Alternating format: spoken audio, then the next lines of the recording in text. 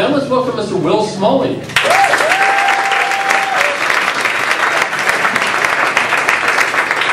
Hello, folks. How are you? Good. Here's the deal, guys. Right off the bat, I am what the scientists call a homosexual. I will prove it to you by the end of the night.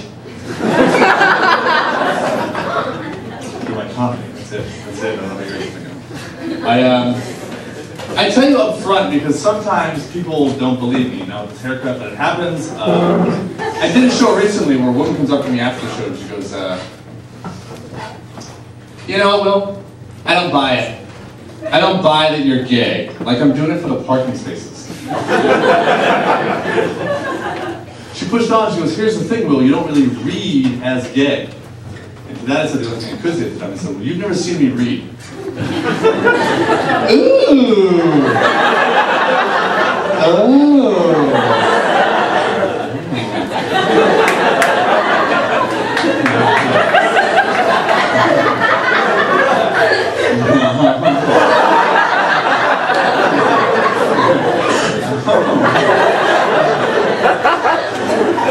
I love books. Butler did it. It's a mystery. I was reading a mystery. It's always about that. It's weird. I get weird backhanded compliments like that a lot. Where they're like, and I think here's what it is. I think what it is I'm not shooting my own horn here. I think I'm a high functioning gay.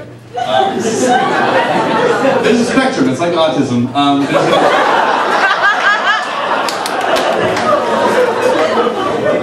I think I'm high functioning. You guys know what low functioning is. That's the guy in the train where you're like, that guy is fucking gay. Holy shit. Wow. It is him against the world. Hey. He will never get a job. I got a job. High functioning. As a high functioning gay, I feel the need to tell you about my coming out experience. It's foreign to most people, and it's like the most off-ass question I get. They want to know about it. And the other thing is like a hard time in life, a real tumultuous time, and the coming out experience for me really wasn't. The time leading up to that was horrible. But my mom was the first person I told, and I told her, and she goes, "I know." Did my mom just call me a faggot? I was nervous about telling my dad, though. It was the last person I told. It was a late night conversation, and I put it off, and I finally say the words that I need to say. And this is what he says verbatim. I swear to God, he goes, "Oh, thank God, I thought you were going to ask me for money."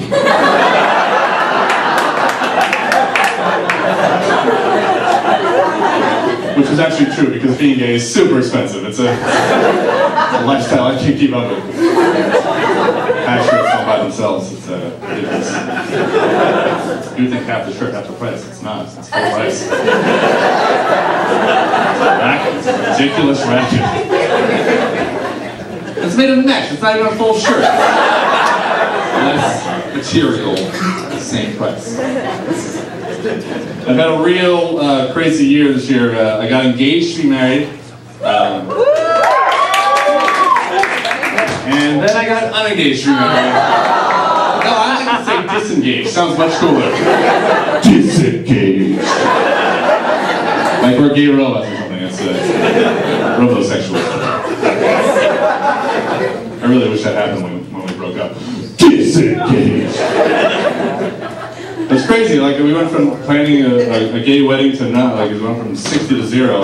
And I'm relieved I'm not planning a gay wedding anymore, because that's fucking horrible. I don't know if anyone's ever planned a wedding, it's the worst thing. Because I don't know the first thing I'm planning a regular wedding, never mind a fucking fabulous one.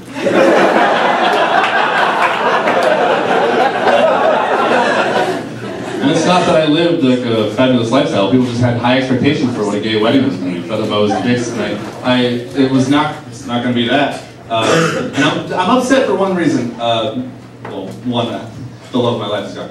And two, guys, settle down.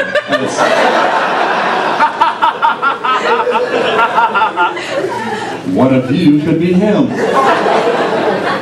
But I'm upset because I won't get to have a bachelor party, and that's going to be the real fun thing. Because people in my life owe me shit, basically. Because I've been to bachelor parties on the other side, and I wanted them to come to mine and experience the uncomfortable feelings that I had at theirs. Because I was best man recently for my brother at his wedding, and we did the typical bachelor party thing. We went down to a casino, and we went to a ladies strip club. I don't know if that's what you call it, but that's what I'm going to call it. And my brother, he buys me a lady lap dance. Again, I don't know if that's what you call it, but that's what I'm going to call it. So I had to oblige, because he's paid for it. And, at a moment of crisis before the stripper starts in, I'm like, do I tell her that I'm gay? I don't want her to feel bad, that nothing's going to happen out there. So I tell her, and she goes, oh, thank you, I felt horrible. She starts into the dance, she's grinding my crotch, and I'm commenting on her tattoos, we're talking about Downton Abbey. What do you do with strippers? Polite. I swear to God, she turns to me, she's grinding on me, she turns to me, she goes, I'm so sorry, I have to take my top off, it's protocol. Is OSHA here? I don't do what? OSHA's an organization, it's not another stripper. It's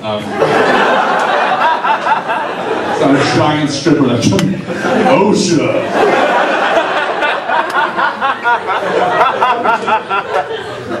But she's grabbing me, and I swear to God, she turns around and she goes, oh my God, I feel so bad for you. I was like, no, that's not how this dynamic works. You don't feel bad for me, I feel bad for you. Technically, in society standards, you're the only one I can feel bad for. It goes stripper, gay guy on Bravo. That's the hierarchy, folks. Before I broke up with my boyfriend, he was my fiance. I call him my Beyonce, no big deal. You guys can use that.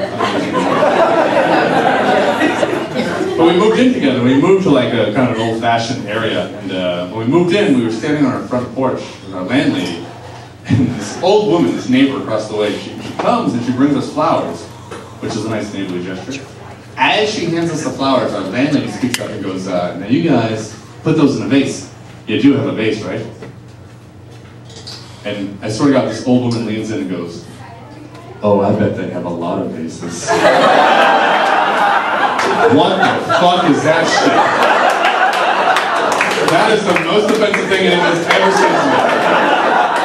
So I spoke up right away. I was like, listen, old bitch. We don't have a lot of vases. We have a lot of vases.